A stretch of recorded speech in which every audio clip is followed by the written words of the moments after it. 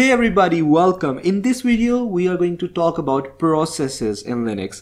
So the processes carry out tasks within operating system. So you can think of a process as a computer program in action. All right. So what if you want to, see or check what are the processes that are like going on? So you write here PS, you hit enter, and right here you can see that we have a list of the processes which are like going on.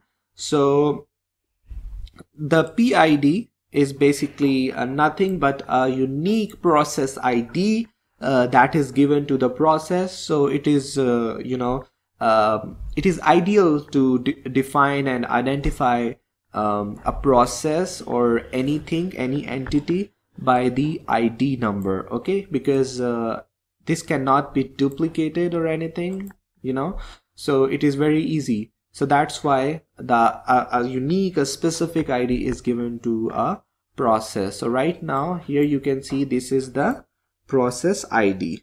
So TTY is basically the terminal from where it is running, and this time is the CPU time that it has taken to run the process or complete the process, and CMD is the basic name of the process. Okay, so right now two processes are running. One is my screen recording and one is the terminal itself. So you can ask that why do we even care about processes or about knowing these processes? So sometime we ought to run processes in the background, and sometime we want to control manually the list of the processes and what tasks they can perform. Okay, so ls, which is a command that you usually write to get the list of the files in a folder, is basically a process as well, and it doesn't take much time. The execution time, it will almost be zero. It would be instant, right? So it would be like a fraction of a second, small fraction of a second. Okay, so what does it display? It displays the hour, the minute, and the second. So obviously it is a fraction of a second, and here we don't have that unit, right? So it displays you like 000.